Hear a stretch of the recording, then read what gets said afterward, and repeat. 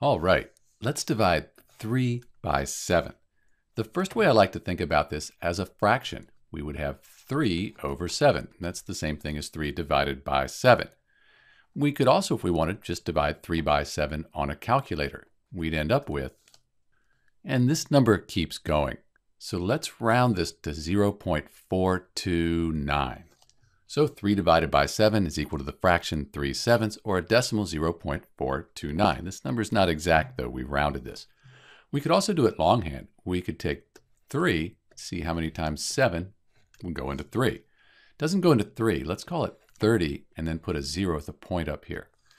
Now, 4 times 7, that's 28. We subtract and get 2. Call it 20 and move over 1. 2 times 7 is 14. Subtract and get 6. Call that 60 since 7 doesn't go into 6. Now 8 times 7, that's 56. We subtract and get 4. Let's call it 40 and move over 1. And 5 times 7, that's 35. So let's stop there because now we can round this to 8 to 9, just like we had up here.